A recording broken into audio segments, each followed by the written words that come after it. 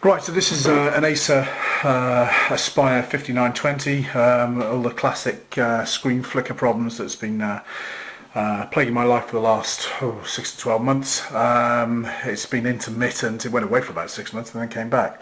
I did make a previous video where I sorted out the LCD cable on the back of the LCD screen, which just runs in there.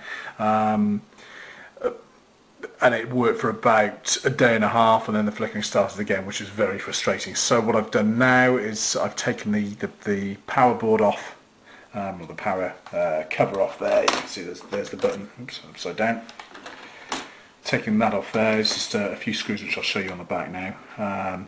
And it turns out that the problem, if you have a look closely here, seems to be this LCD cable. Now I've actually reseated this. I noticed last time I took it apart, because I take it apart in like every couple of days now to sort this cable out, that when I pulled it that way, it was causing screen flicker. And if you have a look at the way the cable, let's try and I can't really focus on that well, so I'll just pull the camera out a bit. You can see the cable's pulling on the all the way on the socket there, on the plug thing there, and that's what was causing the problem. So I've taken this, I've reseated the plug, and I've just literally got a piece of kitchen towel, a bit Heath Robinson, I know, just stuff that in there, and fingers crossed that should work. I did take it to a repair centre last week, not because of the screen so much, but well, partly because of the screen, because I got so annoyed with the screen flickering that I threw the laptop on the floor and destroyed the hard drive. It was a bit of a headache. The guy in the laptop repair shop said that he thought it was the inverter.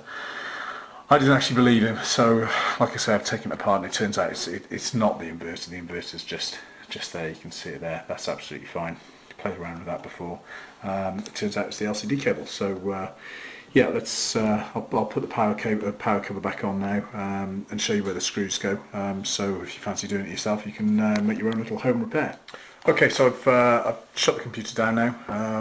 So I'll just show you where the screws go to release the power board and the power cover. You know, the thingy I was just pointing at. One screw in there. This is the hinge end of the laptop. Another screw in there, and then 3 little screws in the battery compartment. One just there.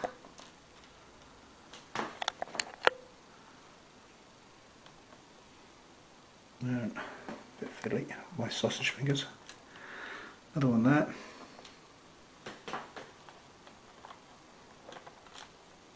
And then another one there. So let's just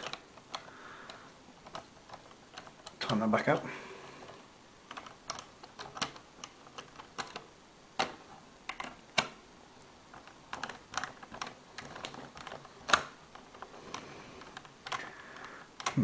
That's tightening.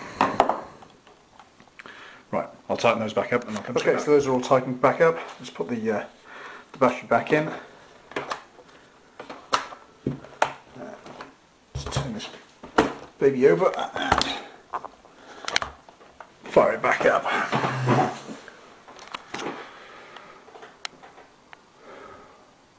Keep your fingers crossed, people, that there's no screen flicker.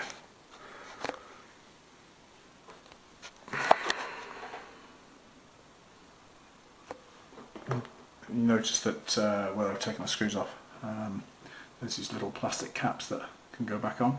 I just use Pritt stick just to glue those back on, so just makes it look neater.